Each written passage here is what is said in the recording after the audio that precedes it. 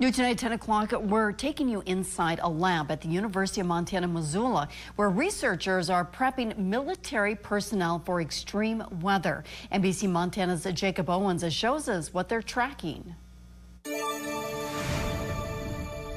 When people think of the University of Montana, liberal arts may come to mind, or even the school's wildlife biology program. But how about research funded by the U.S. military? The university's Montana Center for Work Physiology and Exercise Metabolism within McGill Hall has been working with the military for decades. And after receiving nearly $9 million in grants, the center is exploring how physically active men and women adjust to extreme environments. So the thrust of both of those studies is to focus on environment, sex, hard work, and adaptation, and how all that stuff intermingles to impact ultimately the performance of the warfighter and these other occupational individuals or operators.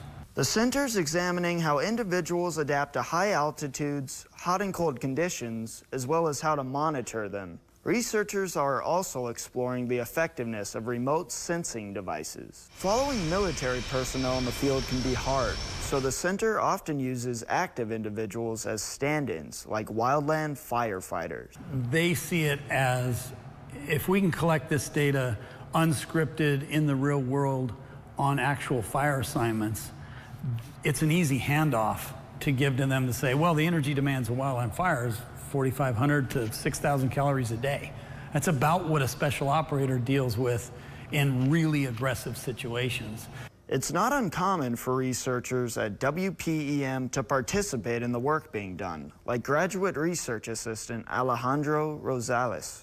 Usually what that does is help us configure the protocol to make sure that it's ethically okay, it's doable, meaning that it's hard enough to answer the question that we want, but it's also going to be passable. Like, we can have folks do it and they'd be able to reasonably finish it.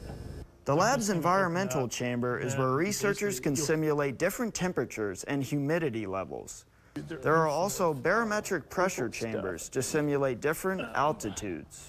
And when it's time to get out into the field, the lab has solar-powered trailers. I mean, that's where fires are fought, that's where battles happen, that's where most competitions happen. These things don't happen in a lab. So you gotta be able to be a little bit more aggressive and put your neck on the line and get out into the real field. Research in Alaska is expected to begin this fall. Reporting in Missoula, Jacob Owens, NBC, Montana.